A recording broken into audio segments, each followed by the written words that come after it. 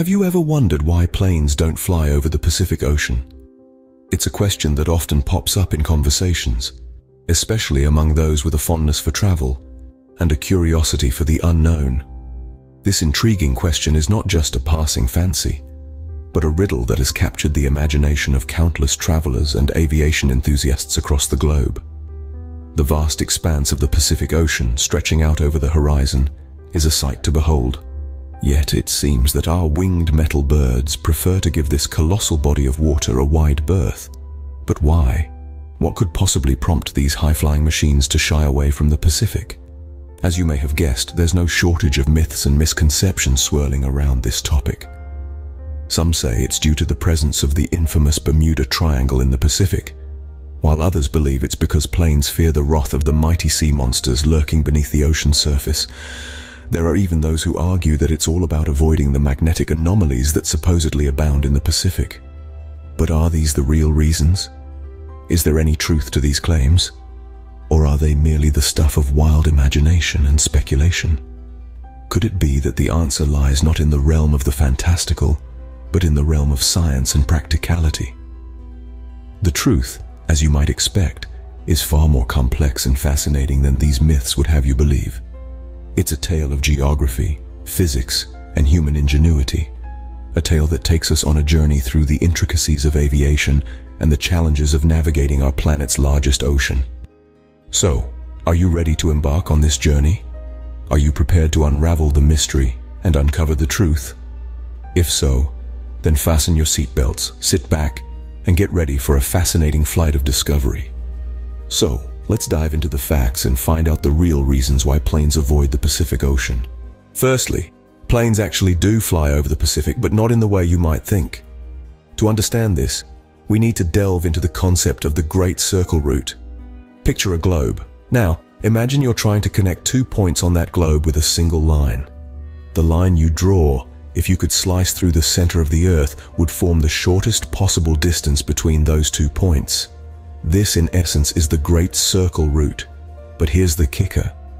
When you flatten that globe into a map, that straight line suddenly appears curved.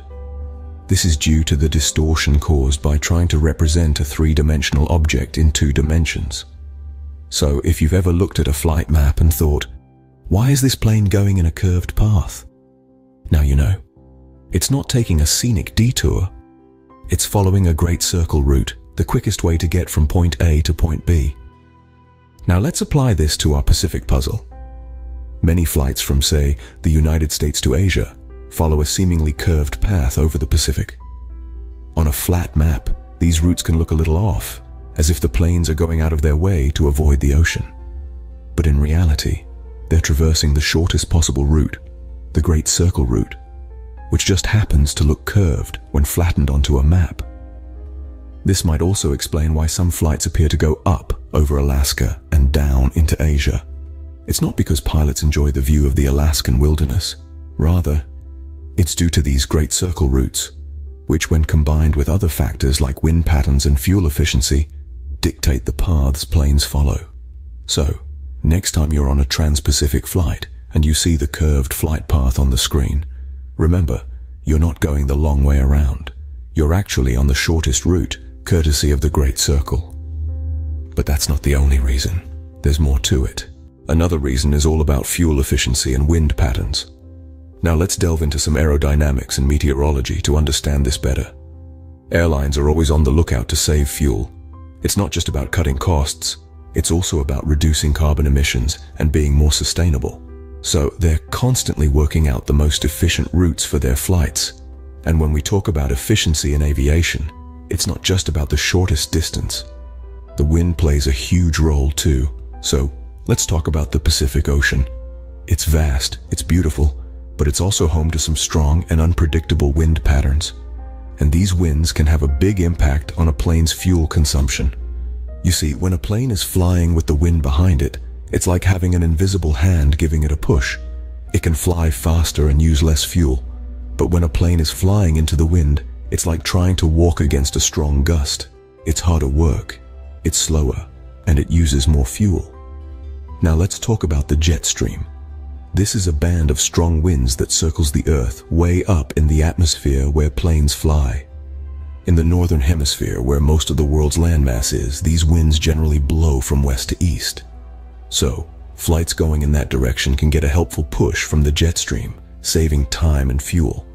But when you're flying over the Pacific, it's a different story. The jet stream can be unpredictable. Sometimes it can help, sometimes it can hinder. And when you're in the middle of the largest ocean on Earth with nowhere to land for thousands of miles, you don't want to be caught in a situation where you're using more fuel than you need to. And then, there's the matter of safety. When you're flying over vast expanses of ocean, safety becomes a critical concern. Now, imagine cruising at 35,000 feet in the sky over the Pacific Ocean, the largest and deepest ocean on our planet. One might wonder, what happens if there's an emergency? For aircraft, the Pacific Ocean presents a unique challenge.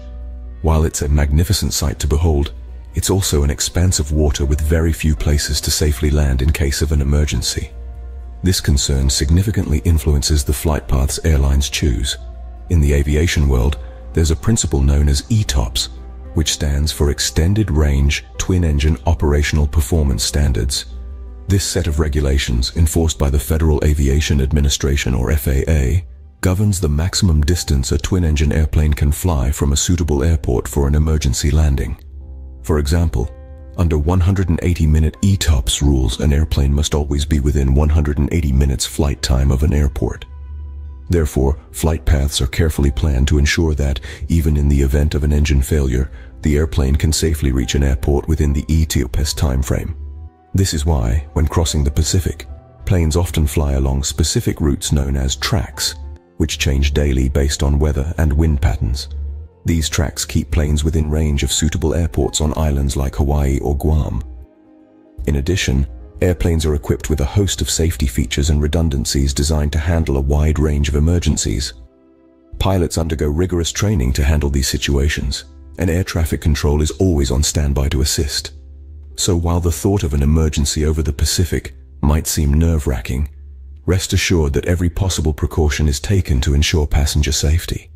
In conclusion, the vastness of the Pacific Ocean doesn't simply mean that planes can't fly over it.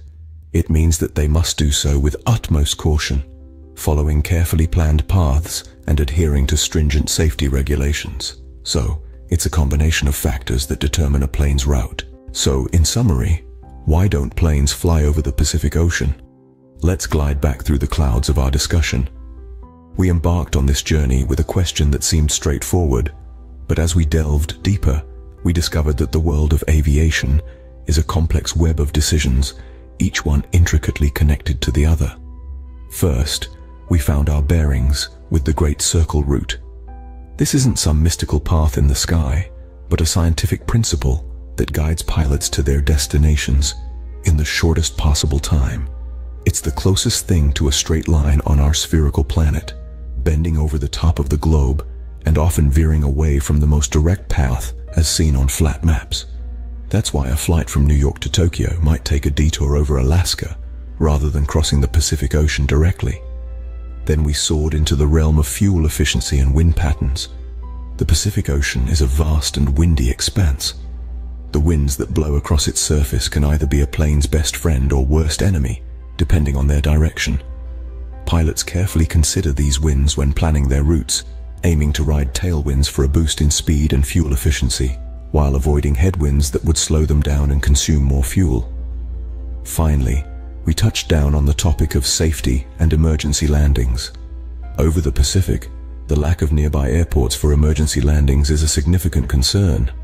If an issue arises mid-flight, pilots need to know they can get the plane on the ground safely and quickly, and that's a lot tougher when you're in the middle of the world's largest ocean.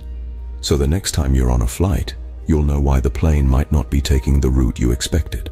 Thanks for joining us on this sky-high adventure.